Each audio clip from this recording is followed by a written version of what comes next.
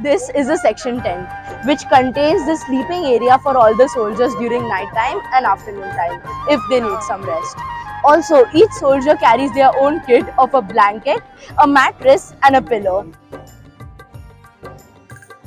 And come here, I want to show you something cool. So this is a cool water pack. It is made completely out of fabric and the water stays cool in it all the times. It's just a storage of water, but it can help a soldier a lot. This is the ops room. It is situated in every camp of our country and it is used to make plans for further attacks. As you can see here are 4 districts and 4 regiments. They circled this place and attacked here.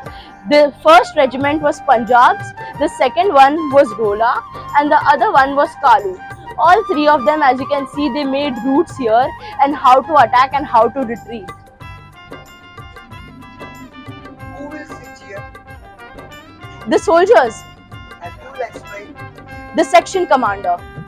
And this is a plan for attack. Yeah, this is a plan for attack and retreat. Where is this?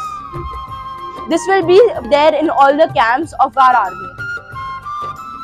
Then it is planned. Yeah, because any emergency attack happens on them also. How will they retreat? How will they attack back? It all is planned here. From here, all the messages. Yes. That is, Yeah. Thank you. This is the landline. It is used to circulate the message planned here throughout all the camp. Also, you can write down the base and the camp's plans. And also there is a light so that in case of a night emergency, you can use the lamp to provide light.